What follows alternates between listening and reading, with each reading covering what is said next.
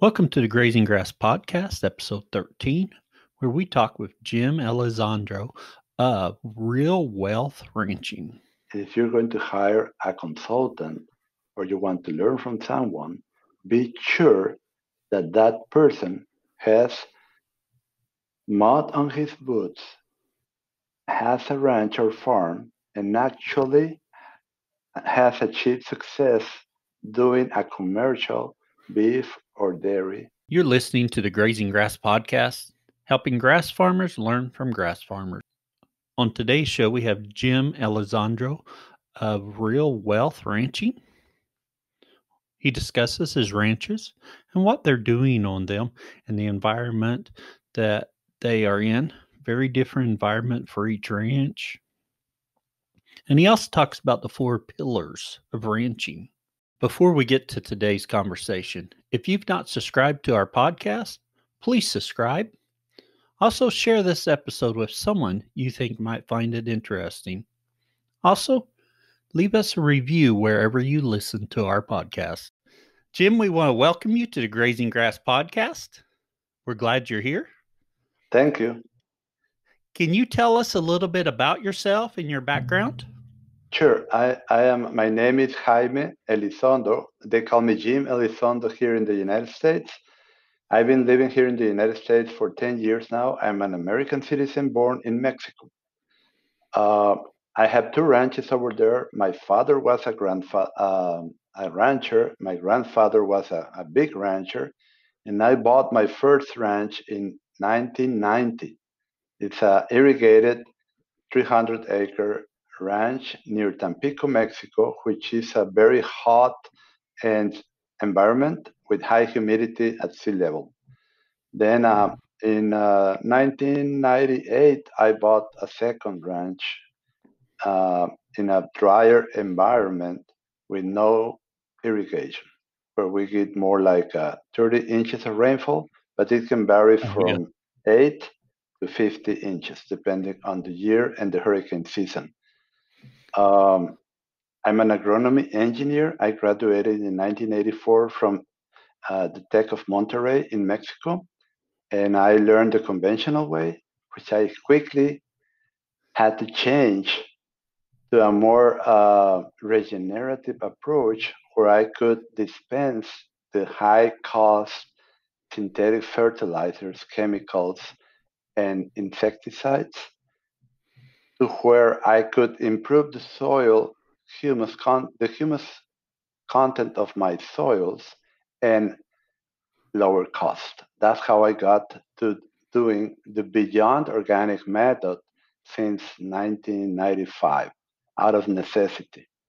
But luckily, I had experience gardening with rabbits and uh, crops of gardens, and I knew how to make compost since I was 13 years old, and I knew how to grow crops without the use of chemicals because I wasn't allowed to use them. So all I had to do is change my methods to incorporate cattle and pigs to where they will do most of the work in regenerating the land and improving the production year after year. So you're using no chemicals or no fertilizer or Right. synthetic fertilizer? Not any fertilizer, no chemicals, and not even for tick control, which we have pyroplasmosis in Mexico, which is a big problem. Cows die from it. But I am using a entomophagean, that's what they call it, fungus, that we spray on the cows, and that kills most of the ticks. We need a passive immunity. That means we need a small load of ticks to maintain the immunity at high level. And we need the immune system to function at the highest level. So we don't even deworm our cattle, and their immune system and their genetics are able to cope with that lower level of attack by parasites, external and internal, to where we can have a large population of dung beetles, which help bring down the hornfly population, for example.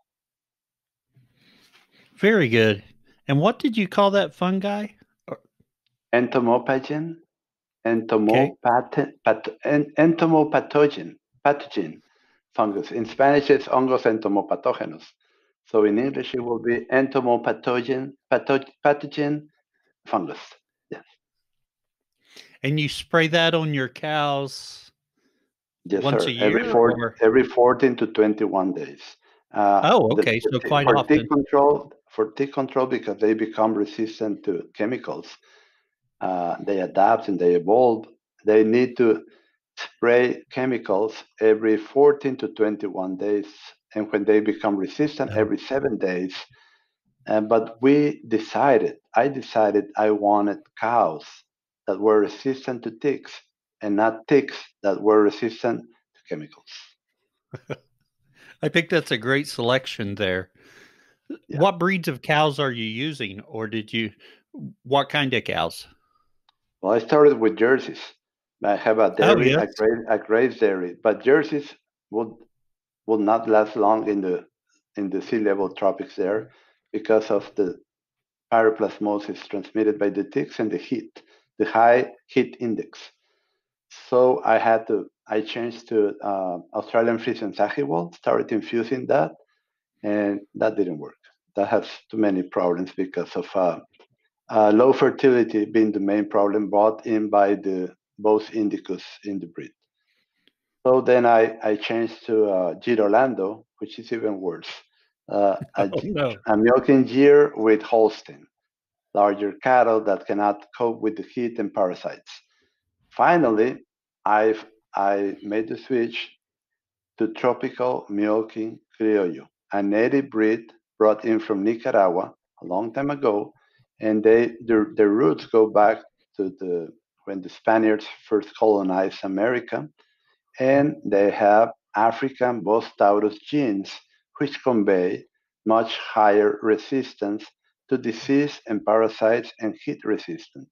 And they have the slick gene, which enables them to get pregnant even when in low body condition. So they were ideal for me.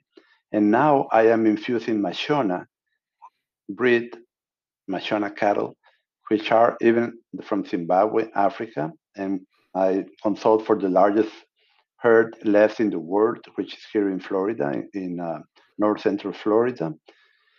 And they have an even higher percentage of African Bos Taurus genes, which enables us to get better results. Very nice. Are you using those breeds throughout all your ranches? Yes, sir. Even here in the United States, here in Tallahassee, where I am managing a 2,500 acre ranch, and in north central Florida, where I am consulting for another ranch where we have like 600 of those animals. Oh, okay. And when you talk about your Florida or Texas, are they dealing with the tick population like Mexico, like your Oh, Mexican no, ranches no, do? no, no. No. No, the United States is free of pyroplasmosis. They have the ticks, but they don't have the disease.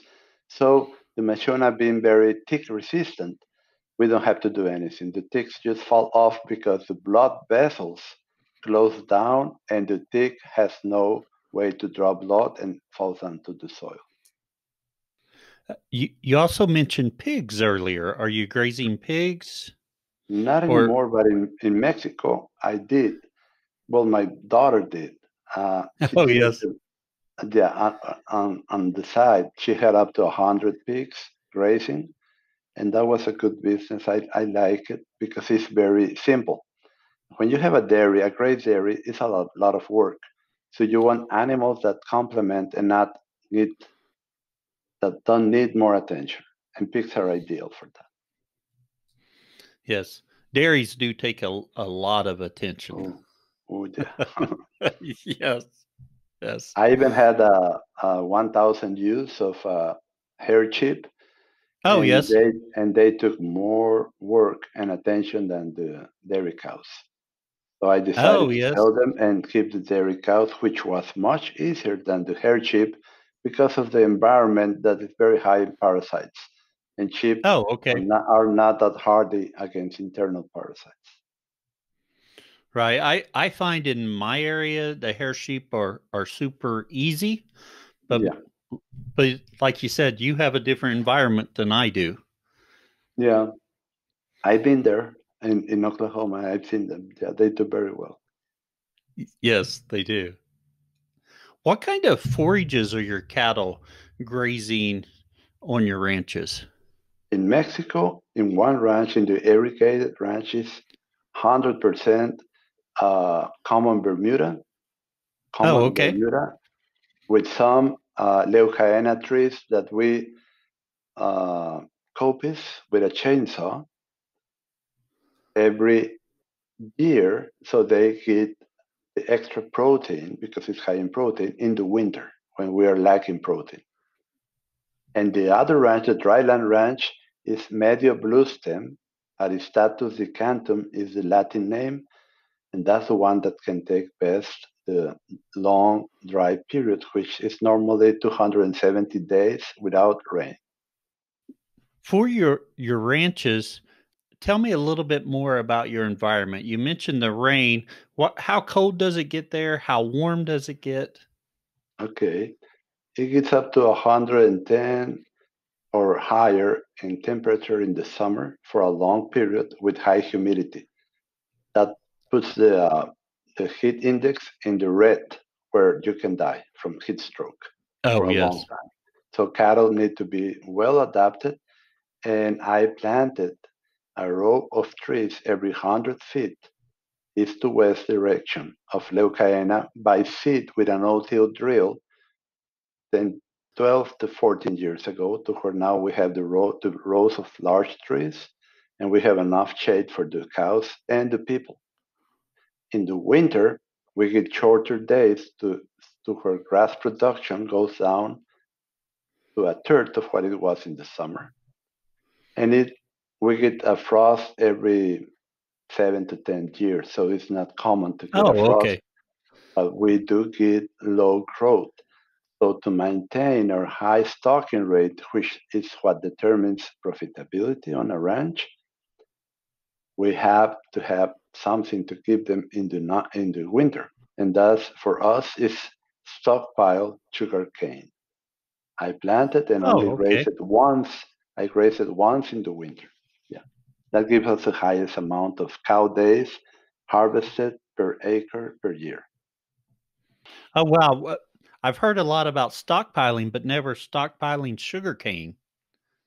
If you can harvest stockpile sugarcane with cattle, you can graze any stockpile forest you want. Oh, yes.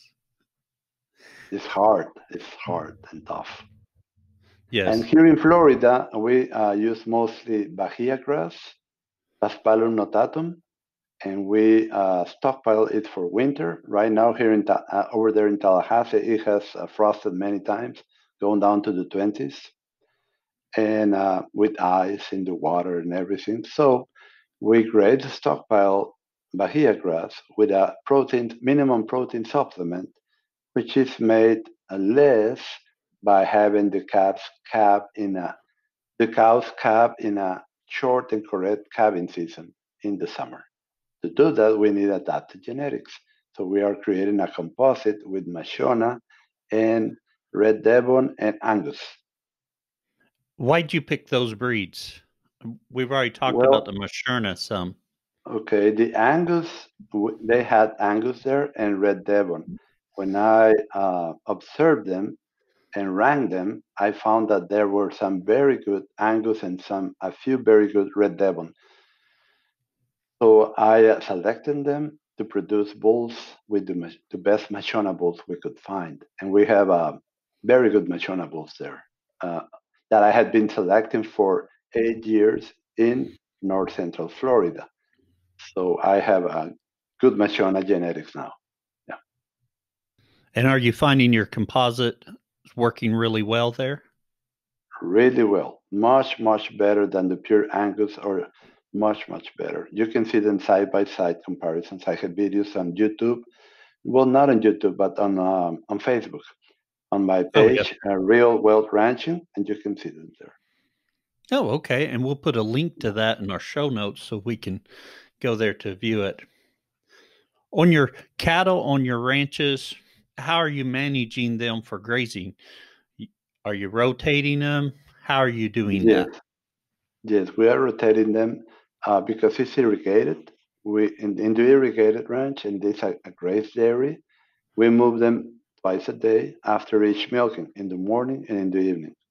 And we usually do like a 18 to 22-day rotation in the summer, and we go to 35 to 42 days in our winters. Uh, Please don't look at it as a recipe because that's what works there with irrigation. That's Right. not what will work in your ranch. In the other ranch that is dry land and gets 3 months of rain, maybe, sometimes one, sometimes none, like last year and Oh, this year. We got a yes. week of rain and that was it. Uh, we stockpile half the property, which we alternate every year to Oh, use okay. in the non-growing season, and we graze in the growing season the other half to put on weight on the cattle.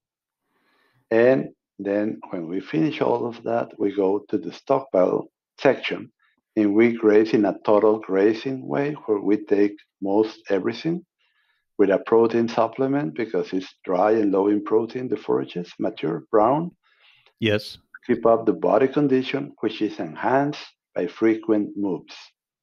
All that is explained in the total online grazing course. Are you moving them on the dryland ranch twice a day as well? 4 times a day, which Oh, is 4 times a optimal. day. Yeah. Yes. That's a lot like Marcos Jeffers was saying about his ranch, that he moves them multiple times each day with automatic gate openers or on timers, Oh, solar powered, so he doesn't have to physically do it.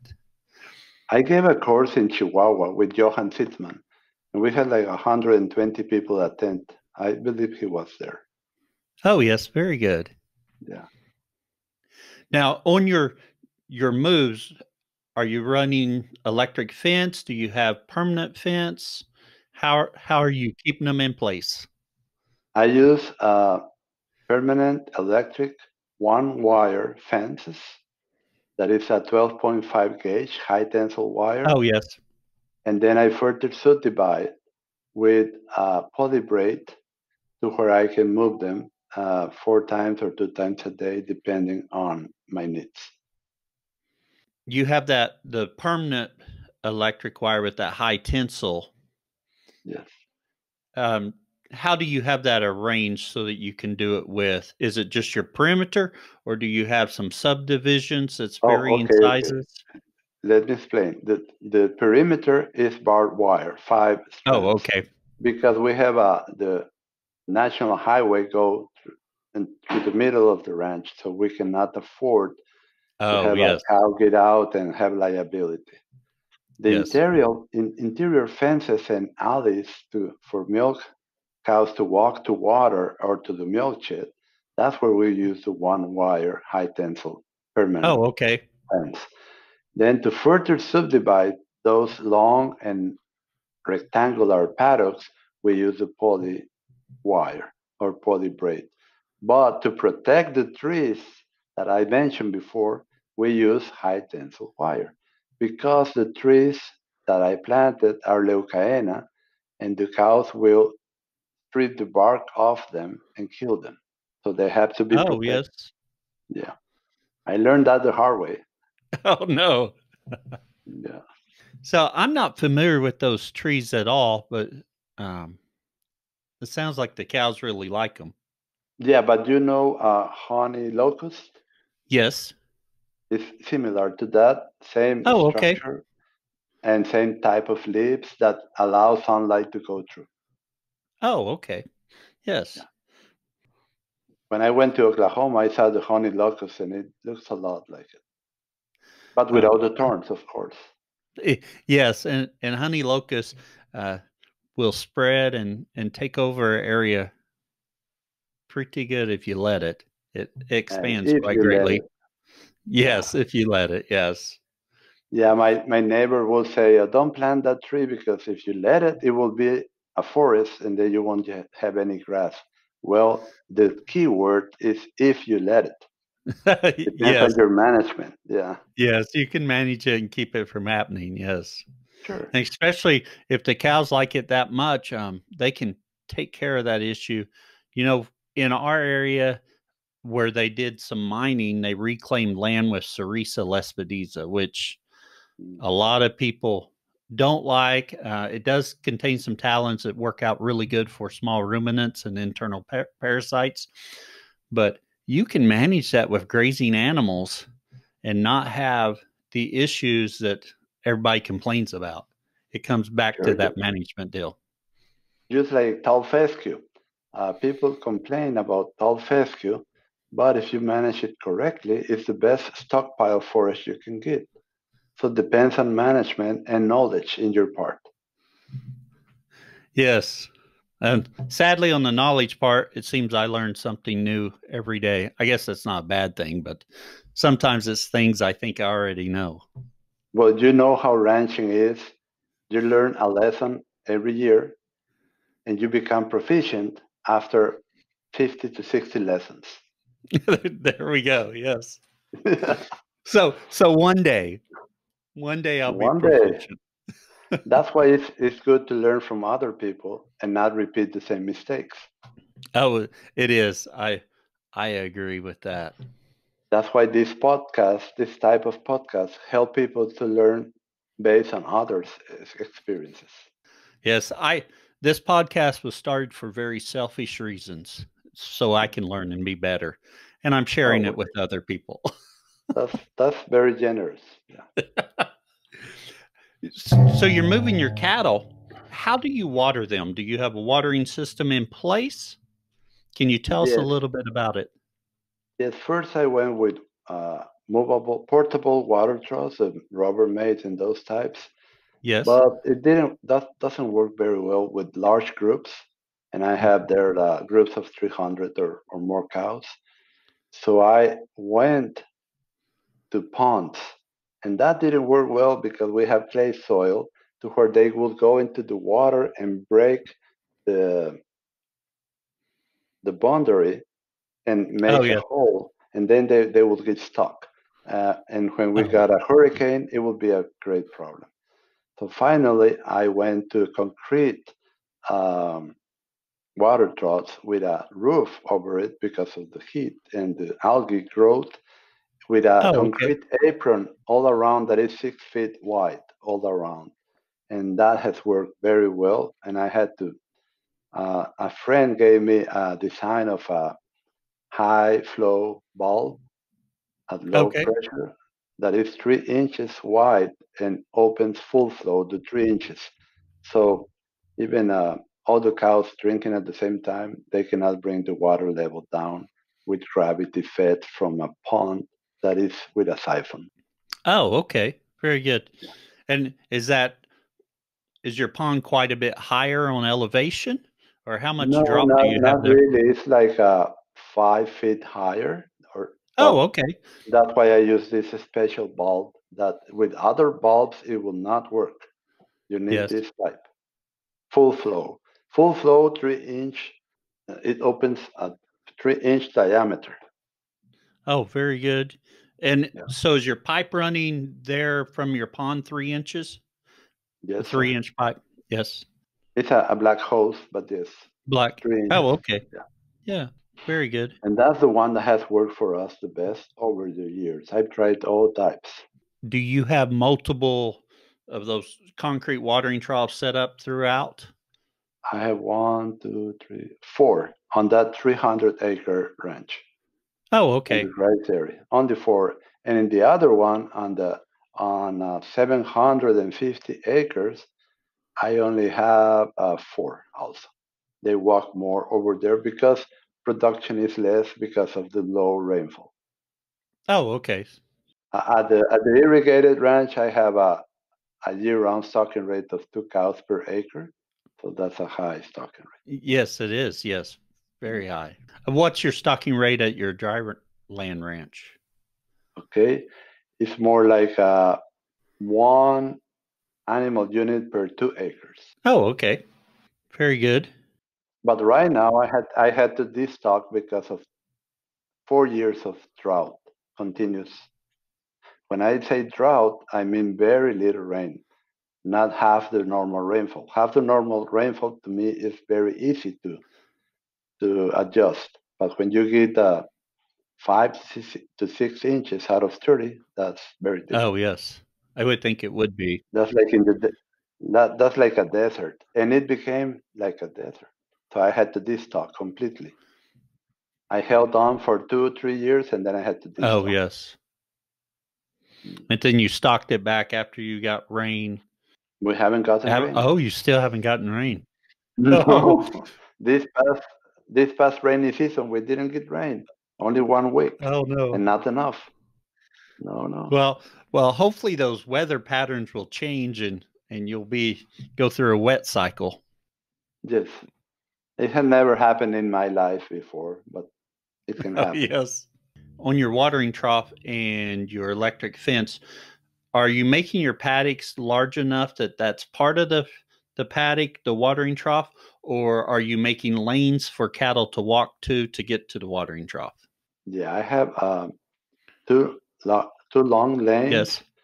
for the milk cows to get into the paddocks and to come back for milking. And those same lanes are used for the water Oh, troughs, okay. which are there strategically located. Yeah. Now on those lanes, do you have anything down to keep them from getting muddy where they have a lot of traffic? What do you have down in the Yes, lanes? it's like limestone Oh, or okay. lime rock that we had to put in the lanes. Yes, Yeah. that helps a lot because sometimes we do get hurricanes when we can get 20 inches of rain in one day. Oh, yes. That's the tropics for you. Oh, yes. Lots of rain there. I was talking to someone the other day in the hurricane season. We usually get rain in the part of Oklahoma I am in from the hurricanes coming in through the Gulf of Mexico and hitting Louisiana or Texas, then the rain comes up. But this year, each of the hurricanes, they'd hit Louisiana and they'd head north. But before they got to me, they turned east and went through Arkansas. And I didn't reap much benefit from them. I am very conscious of that. I have been driving through there after each hurricane hit in Louisiana. Yes. Oh, and in Tallahassee, this year was a drought year for us. Normally, we get 52 inches of rainfall, but this year it didn't rain in the rainy season. It only rained in September after the rainy season, and not much. But with that rain, we were able to stockpile enough forage at a high stocking rate to be able to not have to feed any hay through the winter. And that's what we're doing now. Oh, very good. My stockpiling has not worked well this year. We just didn't get an we went through a dry period and typically for me if I pull off those pastures early to mid August, I have enough fall growth to stockpile fescue. And this year we didn't have the moisture, so I didn't get the growth. I got a little bit but not near enough. It's very risky to wait until August, September to stockpile. Yes. I started stockpiling here in May, Oh, okay. but it didn't rain until Oh, September. But that was that was enough enough. because we were not going to use it. Yeah, we were going to use it in January, December, January, February, March. And by then we should have spring growth. And we planted a lot of no-till drill, Yes. bayou kale, oats, wheat, and hairy vetch, and ryegrass, and sweet clover. Sweet clover does very well over Bahia grass. Oh, okay. And they're coming up. We're getting more rain now in the winter than in the growing season. Oh, yes. Yes. Jim, on our podcast, we have our famous 4 questions. It's 4 questions we ask all of our guests. Our first question is, Bring it on. what's your favorite grazing grass related book or resource?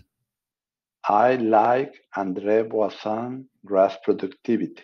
Okay. Uh, I wrote regenerative ranching, which I like, but it's more of a manual. The basics are outlined in André Boisson grass productivity. even though we have to adjust it to our different environment and economic situation than when he wrote it. But it's a good book. Another one I love is Fertility Pastures by Newman Turner from Oh, England, yes. 1950 some.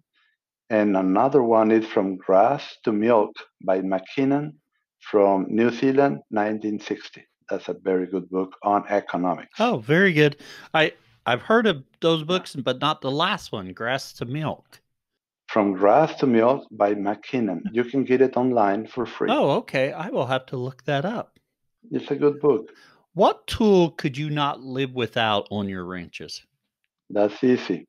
A Kubota side by side, a diesel Kubota side by Oh, side. yes.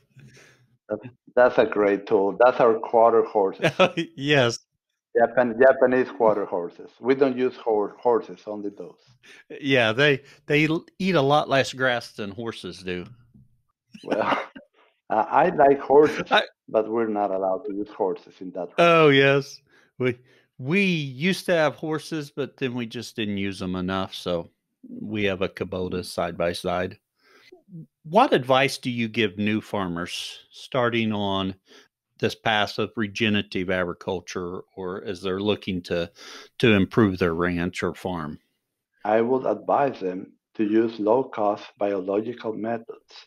If you're going to hire a consultant or you want to learn from someone, be sure that that person has mud on his boots, has a ranch or farm, and actually has achieved success doing a commercial beef or dairy before you commit to working with him or her. Very good advice. And Jim, where can others find out more about you? Well, we are on social media. We are on Facebook under Real Wealth Ranching, on Instagram under Real Wealth Ranching, RW Ranching. Our webpage is www.rwranching.com. And we're going to put that in the resources at the end. Yes. And, uh, and we are offering the four pillars of real wealth ranching, which work together to bring real wealth to your land and harmony to your land, animals, and people. Uh, and can I Yeah. say what they Tell are? us a little bit more about Okay. that. Okay. The first pillar is called total grazing, which is about the grazing management, and the stockpile area, which is alternated every year, and is a way to reduce cost by $100 to $200 per cow per year, which is very important in today's economic situation. And by doing that, we can increase the humus content the fastest. But to do it better, we require adapted genetics with the correct selection. And that's the second online course that you get for life when you buy it, and you get a discussion forum in all of our courses and a question and answer sessions and a group, a Facebook group where we meet afterwards, Oh, so we very can good. all interact and improve our skills to where you are confident to do it.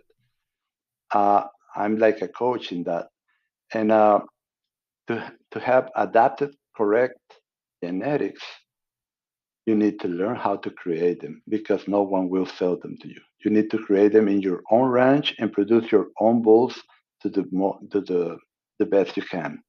By doing that, you will have better animals that will take care of you instead of you having to take care of them. Then the third pillar is called nutrition, where I explain how the rumen works and what to do for minerals, how to monitor your mineral program, and how the different forages like fescue or cool season forages impact the type of grazing impact the health of your cattle, and how supplements impact or not, and when you need to feed protein and how not to feed starchy grains.